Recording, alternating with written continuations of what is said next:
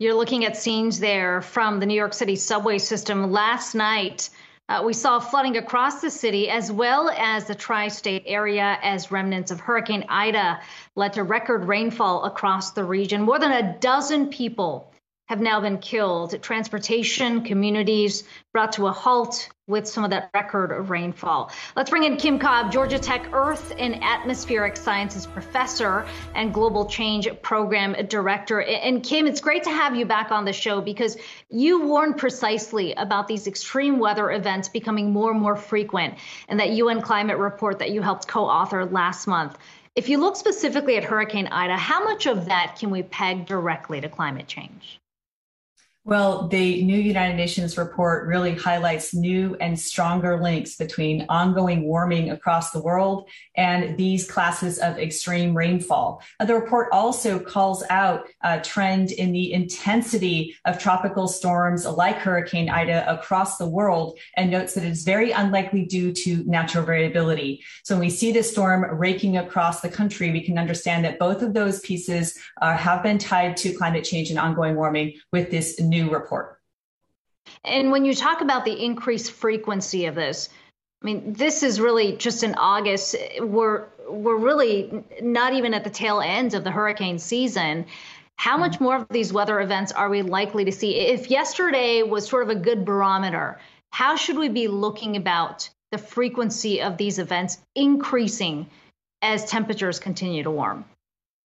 Well, I think the recent years have really helped us understand just what we could be facing when we're thinking about year-on-year events and losses of this potential magnitude. And this is in our recent memory. So this is something that climate scientists look at over a period of decades, but we can draw on our own personal experience to understand what this means on the ground. We can read the words and one thing, but to see these images like are happening today in New York City, quite another. We know that each additional increment of warming will drive an increase in the frequency, intensity of these kinds of climate and weather extremes, droughts, wildfires, extreme rainfall and flooding. And again, these tropical storms, a subject of intense study as well. It really did feel like if you're looking specifically at New York City, a lot of the officials were caught off guard at the severity of the flooding that we saw. We saw subway systems getting flooded, buses trying to wade through water. Obviously, a lot of people being stranded in their cars as those waters were rising. How do you think city officials now plan for reinforcements, infrastructure in the face of the intensity of these storms?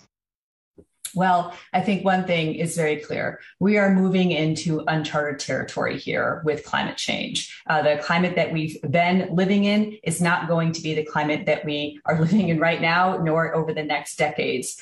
These rains were record-breaking by a long shot. Reminds me of the kind of shattering heat waves that we saw in the Pacific Northwest earlier this summer. Just jaw-dropping. Officials can be forgiven for not having really thought about what kinds of extremes they could be facing with climate change. The science is now clear, however, and through events like this, we understand just the magnitude of the challenges that we'll face with infrastructure now and going forward. Now, certainly there are ways to embrace the science that we know in turning to designing of climate-smart, climate-friendly, climate smart and climate ready cities and communities across this country. But of course, there's going to be a limit to how much we can limit the damages of this type of most damaging climate extreme. In a city like New York, though, where the subway's already aging, there's been plenty of debate about the lack of updates that have been done over the years. I mean, what can be done if we're talking about storms that are coming in, things getting flooded out? I mean, what are the reinforcements that you think can be realistically be done alongside these weather events that will continue to come through?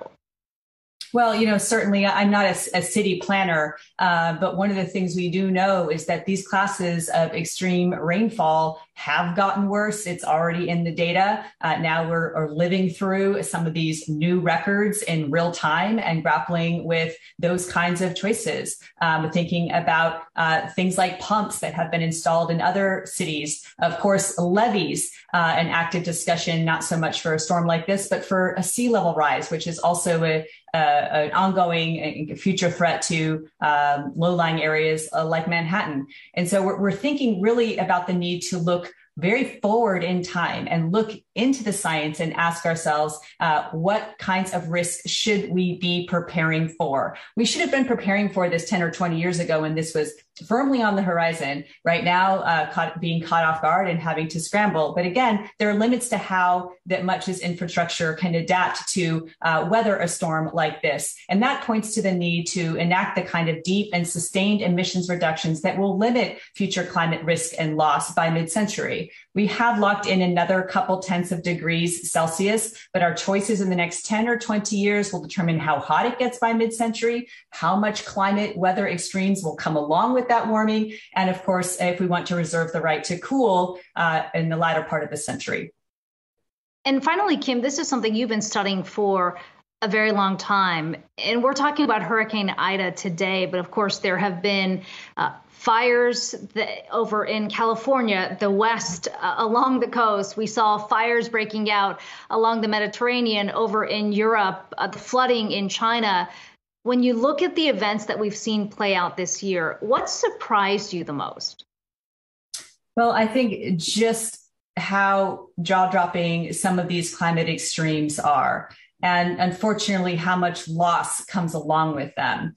And when we look at the United Nations report that was just released, it calls out the Western United States as an area of prolonged heat-related drought and fire-prone weather. It calls out areas like the Mediterranean as drought-prone, fire-prone areas. And this is the kind of actionable information that the report contains on a region by region by region level. And these kinds of events provide important moments for kind of internalizing just how much risk we have embraced with the pace of emissions reductions to date, and just how much risk will be baked into our economy, into national security concerns, into loss of lives and livelihoods going forward if we don't take dramatic action right now.